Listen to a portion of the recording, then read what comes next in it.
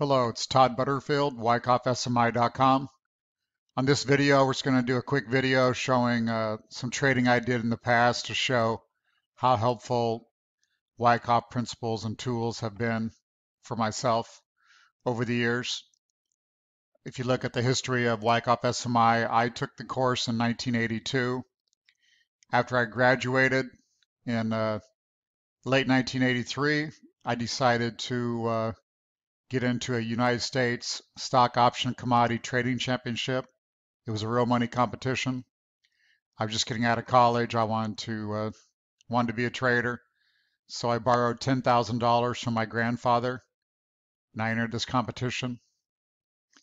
This competition, as you can see, was February 1st to June 1st, 1984. Frankie Joe,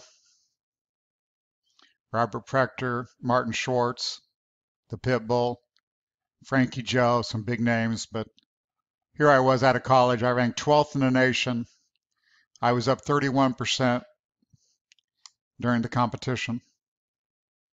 Again, it was a $10,000 account. What I want to go over really is the trades I took so you can see how helpful Wyckoff was back then. And I have more of these over the years that I'm going to go over with some other videos. But this is the commodity perspective chart on the June, basically the E-minis, what they are now. These had just started trading, I believe, in late 82. So I was trading them at that point. And you can see on this chart, let's blow it up a little bit. When the trading started, my first day of trading, everything was looking forward to a pretty sharp rally. I bought. A couple hours later, I remember totally stressed out, just borrowed $10,000 from my grandfather. I've got a losing trade on, first trade of the competition. I remember wanting to buy more, but there's no way I could do that because I felt like I had really maxed out the risks I wanted to take. So I got stopped out that day. Obviously, later in the day, we had a rip-roaring rally, closed plus for the day. I was sick. Next day, large advance. And then the blue circle was actually a sell signal that I had. But at that point, as we all know, I was upset that I got stopped out, missed the rally. So I set out that sell signal. And then a few days later, I had another sell signal. I set that out. And then I finally had another buy signal down here when we tested the previous lows. So obviously it looked like we'd had a sudden climax, automatic rally and a secondary test.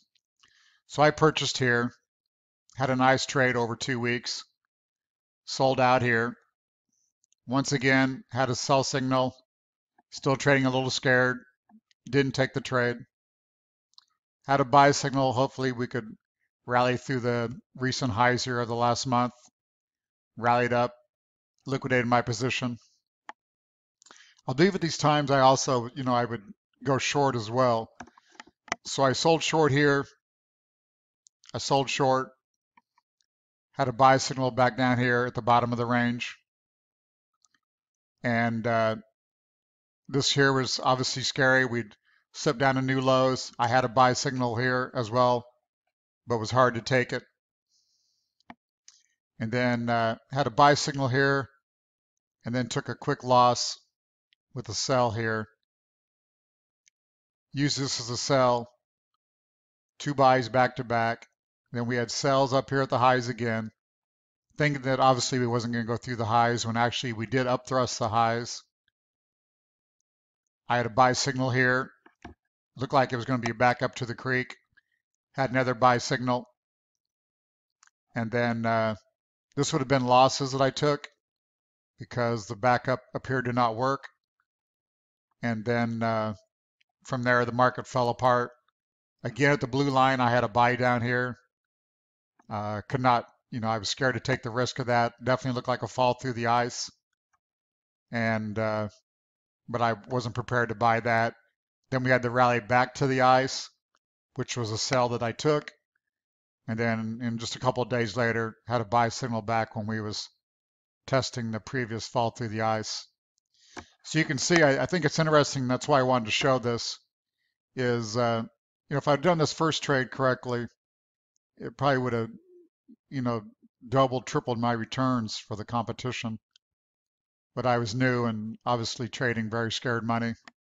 But also anybody that knows Wyckoff, I mean, this chart shows a lot of principles just in a few months of my trading, where we had preliminary support, a selling climax, automatic rally, secondary test, went sideways, had a spring, tested the spring, looked like we was going to have a jump across the creek, and possibly did have.